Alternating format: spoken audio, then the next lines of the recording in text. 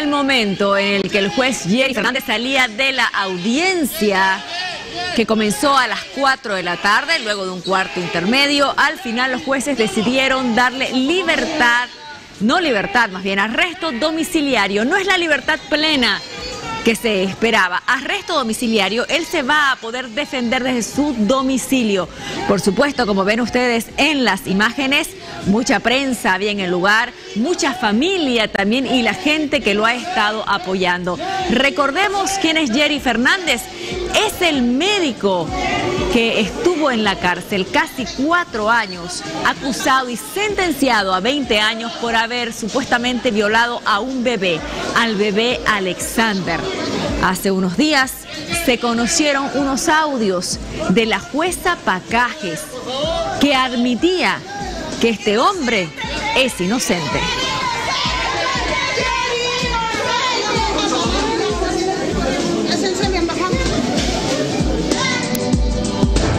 Es la noticia de la jornada. Como les decíamos, muchos esperaban que se le dé ya la libertad irrestricta después de haber conocido los audios de la jueza Pacaje y además lo que ella contó a los medios, que sí, que ella creía y que ella sentía que el hombre era inocente porque no habían las pruebas que demuestren su culpabilidad. Pero bueno, hoy se le ha dado el arresto domiciliario y este caso, que aún no encuentra la justicia plena, está en vías de... Vamos por favor con lo que dicen los diarios digitales. El Deber dice 3 años y 11 meses de plazo, 3 años y 11 meses, el médico del caso Alexander dejará la prisión. La Razón informa, tribunal concede detención domiciliaria a JHIERY Fernández tras permanecer cerca de 4 años en la cárcel. ¿Qué es lo que dice Página 7? JHIERY Fernández dejará la cárcel. Justicia dicta detención domiciliaria. El Correo del Sur, caso Alexander, dicta detención domiciliaria para JHIERY Fernández. Los Tiempos lo informa de esta manera. Jueces determinan detención domiciliaria para JHIERY Fernández. El País dice JHIERY Fernández saldrá de la cárcel, el tribunal le dio detención domiciliaria. Diferentes medios de comunicación que han estado en la audiencia pudieron filmar algunas partes de esta audiencia, valga la redundancia. Vamos a ver cómo captaba ANF.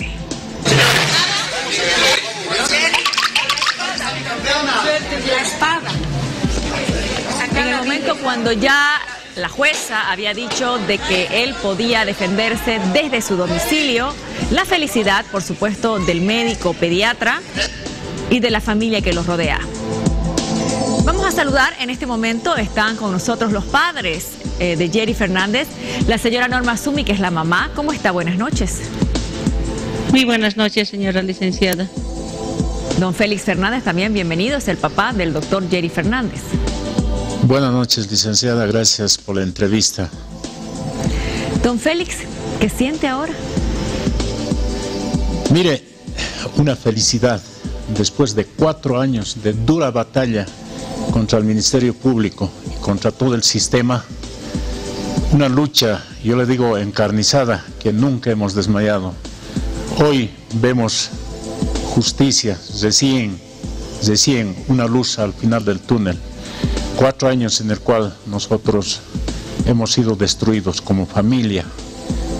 Todo el entorno, esos 4 años de infierno total. Hoy la justicia ha obrado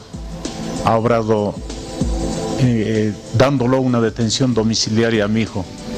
Pero nunca vamos a dejar la batalla, vamos a seguir luchando hasta verle a mi hijo libre de toda culpa. Y espero que la justicia repare ese gran daño que lo ha hecho a mi hijo. Señora Norma Sumi, ¿usted cómo se encuentra esta noche? La última vez que la entrevisté estaba aún muy afligida. Sí, licenciada, ahora me siento feliz, tranquila, agradeciendo siempre a Dios, porque Dios ha hecho justicia. Señor divino, ha hecho justicia, Dios todopoderoso. Él ha hecho justicia, Él ha hecho todo, Él ha mandado a esos ángeles que ha grabado. Le agradezco al Señor y siempre voy a agradecer a Dios y voy a agradecer a todos los que me han apoyado, a los doctores voy a agradecer, a toda Bolivia me ha apoyado, la prensa, todos me han apoyado, porque ustedes han sentido siempre, yo pienso que ha sido siempre un joven inocente que le estaban acusando injustamente, que estaba en la cárcel. Ustedes también han sentido, los doctores también han sentido, el doctor Larrea, ellos, el doctor Virués, siempre han dicho, es inocente tu hijo, y me han apoyado incondicionalmente. Les agradezco a todos ellos y al ángel que Dios ha mandado, al señor Cardoso, gracias, a la señora, a la doctora forense, a ella le agradezco, a la doctora Terán, ellos, al señor Tambo, ellos se han dicho siempre su verdad. Gracias, les agradezco a todos, les agradezco a ustedes periodistas, al joven Carlos Quisber, donde ha sido detenido por investigar, lo han detenido, lo han metido a la cárcel. Ustedes han sufrido junto conmigo. Gracias, les agradezco infinitamente y que Dios siempre les bendiga. Siempre voy a decir al Señor que siempre les bendiga a todos que me han apoyado. Ahora, señora Norma, ¿qué le dijo su hijo hoy al salir de la audiencia? ¿Pudo hablar con él? Nos hemos abrazado. Le he dicho a mi hijo, bendiciones, hijito, y siempre voy a decir así a mi hijo, porque Dios es grande, Dios ha luchado en la justicia. A mi hijito, él me dice, sí, mamita, Dios es grande, mami, Dios, gracias a Dios, mamita, estoy, mami, libre, y vamos a irnos a la casa, sí. Ahora vamos a irnos a mi casa, ya va a estar en mi hogar, y mi triste hogar, humilde, pero de corazón, de corazón, y con muchos valores. Siempre a mis hijos he criado, nunca a mis hijos he abandonado, y voy a ser más fuerte ahora, con más fuerza tengo, que mi hijo tiene que levantarse. 4 años ha estado encerrado ahí, lo ha afectado a mi hijo, pero voy a sacar a mi hijito. Tengo fuerza y valor, y Dios me va a dar más fuerza para que se levante más mi hijo. Señor Félix Fernández, ¿qué viene ahora? Porque su hijo, el doctor JHIERY Fernández, todavía tiene que estar esta noche más en la cárcel. ¿Cómo es, por favor, el proceso? Explíquele al soberano. Mire, nosotros nos han dado requisitos que debemos cumplirlos. Mire que no he hablado con el abogado todavía, pero hay requisitos que hay que cumplirlos. Mire, nosotros vamos a hacer lo más antes posible para que vuelva igual lo más antes posible al seno de mi hogar. 4 años que lo hemos perdido a mi hijo, prácticamente lo hemos perdido. Han sentenciado a un inocente. Estos 4 años ha sido un infierno para nosotros. Mire, voy a hacer extensivo este agradecimiento a toda la población en general, a toda Bolivia por habernos dado ese apoyo moral que nos ha servido de harto. Voy a dar el agradecimiento a Derechos Humanos, a la doctora Carvajal, que siempre ella estaba con nosotros, a la prensa que ha hecho el seguimiento, verdad que ellos han sufrido junto con nosotros. Gracias por habernos dado el apoyo, al Colegio Médico Nacional, al doctor Virués, al doctor Lazea, al departamental. Muchas gracias. Nosotros hemos tocado primero las puertas del Colegio Médico cuando ha empezado este gran problema que hemos tenido. Nunca nos ha negado el apoyo el doctor Lazea. Muchas gracias a la población íntegra, muchas gracias por habernos apoyado. Hoy estamos felices porque mi hijo va a volver al hogar, y luego nos vamos a concentrar en seguir batallando. No vamos a bajar nunca la guardia. Vamos a seguir batallando para que mi hijo le declaren inocente y sin culpabilidad alguna, licenciada. ¿Qué requisitos, para que nos quede claro, por favor, qué requisitos tiene que cumplir? ¿Hay que pagar alguna fianza, lugar de domicilio? ¿Usted los tiene, los datos? Perdón, licenciada, no tengo los datos. El abogado tiene todos los datos, licenciada. Y con lo que le ha dicho el abogado, ¿cuándo su hijo ya podría estar en su hogar?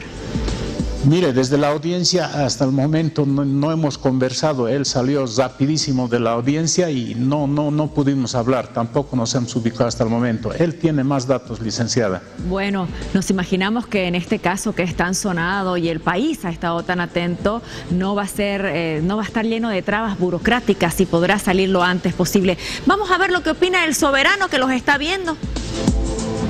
Con el auspicio de Boliviana de Aviación, presentamos El Soberano.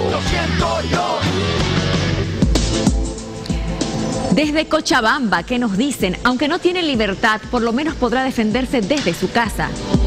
Se hizo lo que se tenía que hacer, justicia. Tiene que ir presa la jueza y todos sus cómplices. Ya es un buen comienzo, aunque lo justo es que lo dejen libre. Fuerza JHIERY, dicen desde La Paz. Desde Cochabamba, ahora sí se está haciendo justicia. Buenas noches, no mentiras. Qué bueno saber que de alguna manera se está haciendo justicia con el doctor. Siempre fue inocente, nos dicen. Y las muestras de apoyo continúan. Por eso nos vamos a ir en este momento con información con Bolivia en vivo. Alejandra Santa Cruz nos mostrará y compartirá también con algunos familiares, amigos y médicos y le dirán al soberano qué es lo que siente en este momento.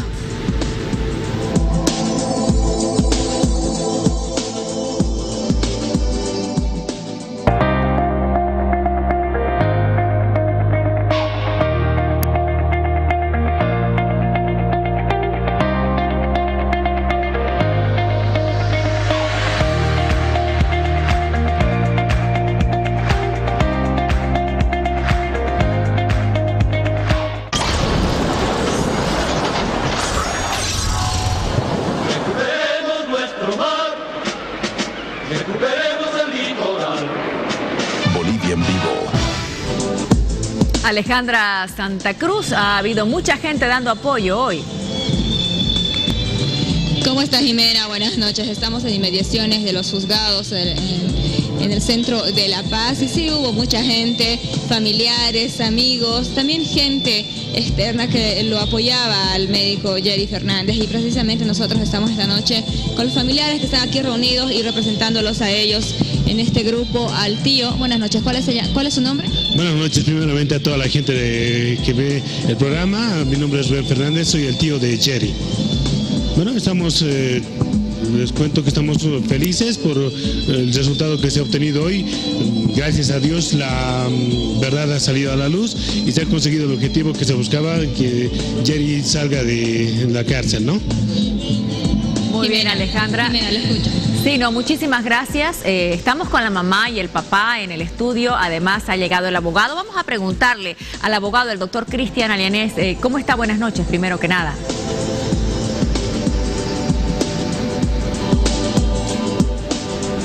Vamos a ver si el abogado ya me escucha, el doctor Cristian.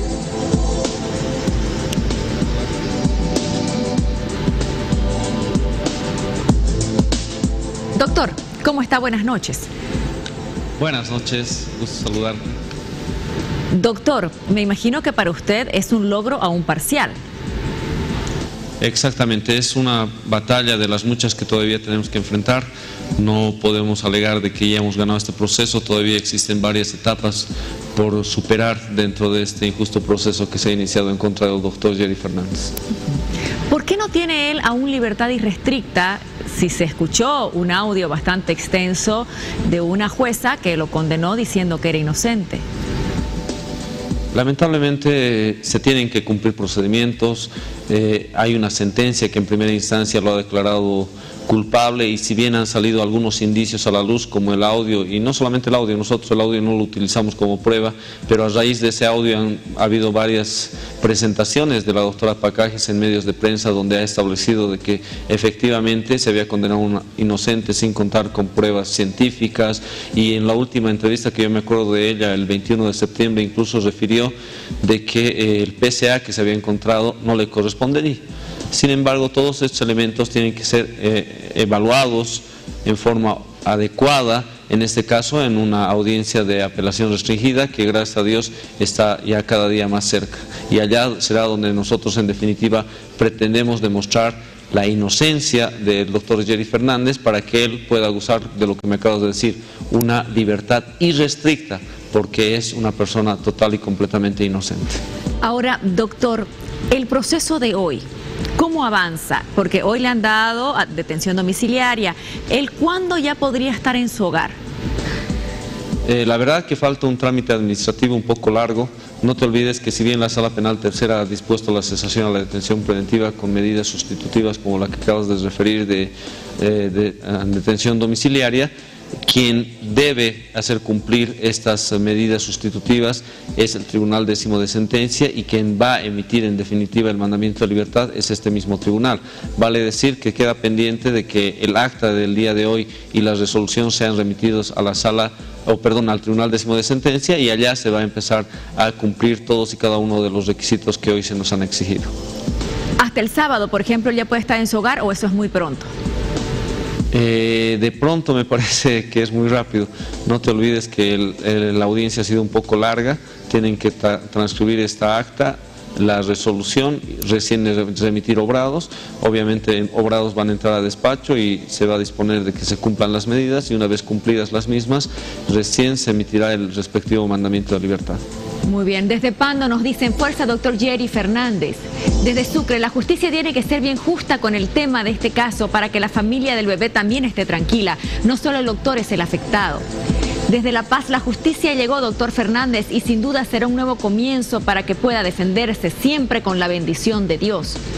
Desde La Paz, mucha retardación de justicia. Necesitamos a alguien con carácter y que esté controlado por el gobierno. Detrás de esto tiene que estar algo oculto y que el detenido sepa y sea muy fuerte. La justicia tarda pero llega. Lo que es imposible para el hombre es posible para Dios. Está escrito en Vidas, Isaías, versículo 41. Necesita una reconstrucción por los años perdidos. ¿Cómo se hará con eso, doctor? ¿O eso ya es un proceso después? Como lo hemos anunciado desde un principio, la defensa de JHIERY tenía dos metas a mediano plazo. Una de ellas se ha cumplido el día de hoy, gracias a Dios, que es la libertad de JHIERY.